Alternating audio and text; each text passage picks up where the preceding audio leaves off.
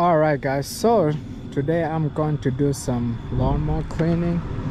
So guys, I've not cleaned this lawnmower for the whole year, and we are almost to the fall, and this is what everything is looking like. So this is the this is a 2019 Skeg Cheetah. Then right here I have the big boy, the 2018 Turf Tiger. And guys, this thing is very dirty, as you can see, very dirty. This one is not as dirty compared to this Cheetah, guys. This thing's a work machine, as you can see. That should be orange, but it's black. So today, that's what we're going to focus on. We're just going to give these things a nice clean wash. Then I'll show you what everything looks like. But first thing I want to do is go ahead and remove all the grass from there and put the degreaser on it, and we'll go from there. But I hope you guys enjoying this nice Saturday. Just one more cleanup.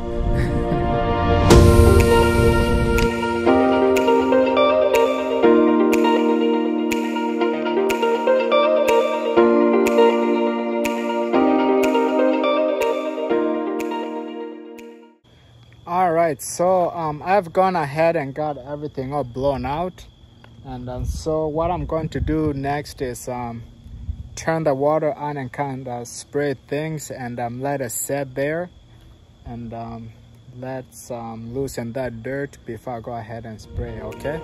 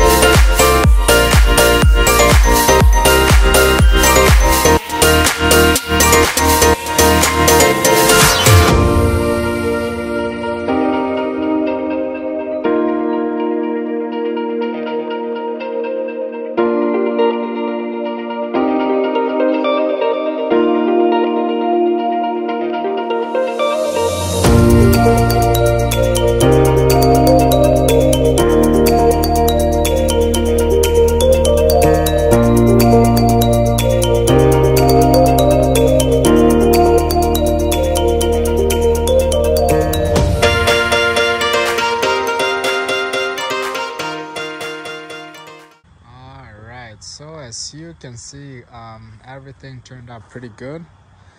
So this is what everything looks like right there. It's pretty clean, guys.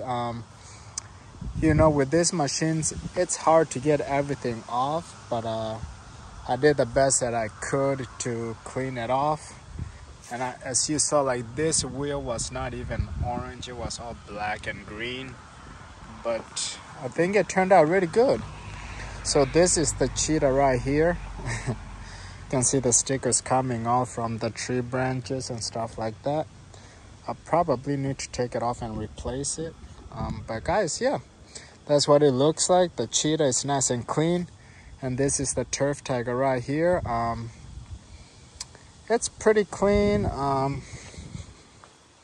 But again, you know, tomorrow morning we'll go back to work and everything will start looking dirty again. So yeah, it is what it is, but overall I'm pretty happy how things turned out. Even on the trailer, you can see on the rims I cleaned them out, and that's another project I need to finish, painting the trailer.